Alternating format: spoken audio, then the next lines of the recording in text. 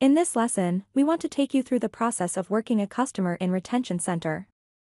When looking at your renewal list each day, the first thing you want to do is filter down and take care of the easiest customers first.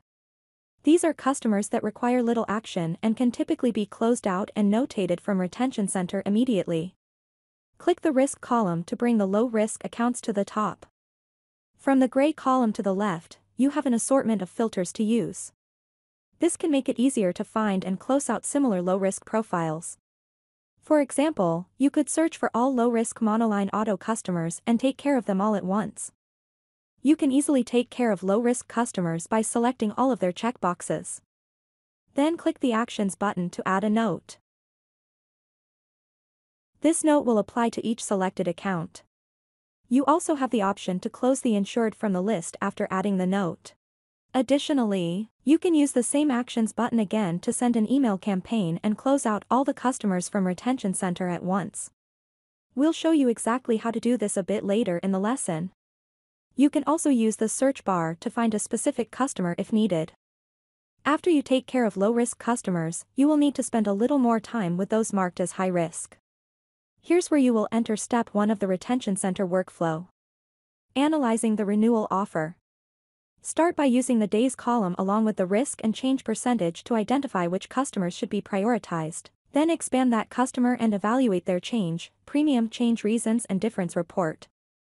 When in expanded view, you can see that the change premium and premium fields have values along with an increase or decrease indicator. So why did the premium change? This is something you want to understand before reaching out to your customer.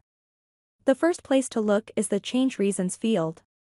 This area gives a quick overview of the major reasons the premium changed between the current term and the renewal. To see a more in-depth comparison between the two policies, click the difference report. The renewal will be on the left showing any differences in yellow, removals in red, and additions in green. This report should help you to speed up the process of deciding whether or not it makes sense to remarket your customer. Once you are done taking a look at it, close the window. At this point, create a note or task for the customer by selecting their checkbox. And then the Actions button to add note or task. Create a note if the customer's renewal is competitive, documenting that it was reviewed.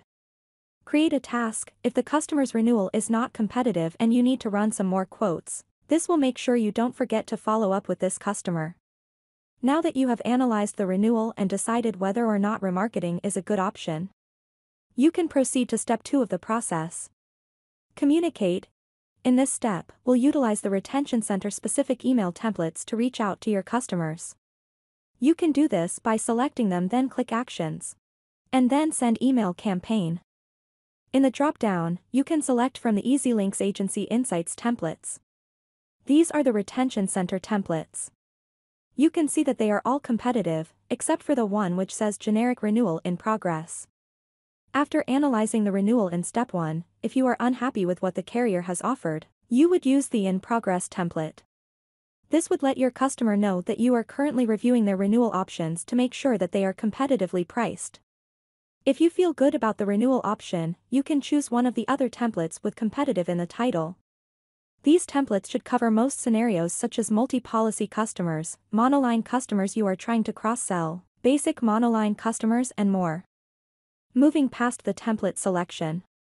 Notice the checkbox, Close Insureds from List. Checking this box before sending the email campaign is a convenient way to remove the customer from Retention Center, but only do this if you feel that no further action on that customer is required. As long as you have tasked out any follow-ups for that customer's renewal, then this would be the appropriate time to close them out of the renewal list. Next, let's move over to the expiration list. Any policies that are entered manually, that will not be receiving downloads from the carrier, need to be handled by you or someone at your agency. You can filter down to manual policies using the filter options to the left. Then you can work through these customers as normal. Lastly, the last tab in Retention Center, the expired list. This list is really just an extension of the previous expiration list and you will treat it in much the same way.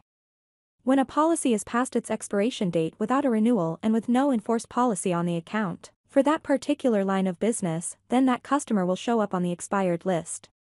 You should only close out a customer from the expired list if you're sure that there is no opportunity for renewal. Otherwise, you will want to identify why the policy was not renewed in EZLynx, and then take the appropriate steps to follow up with the carrier or the customer. Ideally, you'll want to make sure your customer does not end up on the expired list, so try your best to keep it as empty as possible. That is all for this lesson. You learned about the two-step process to work your renewals and retention center. First, by analyzing the renewal offer and then communicating this info to the customer. Utilizing this process will enable you to stay on top of your customer renewals and win back the most business possible. Thanks for watching.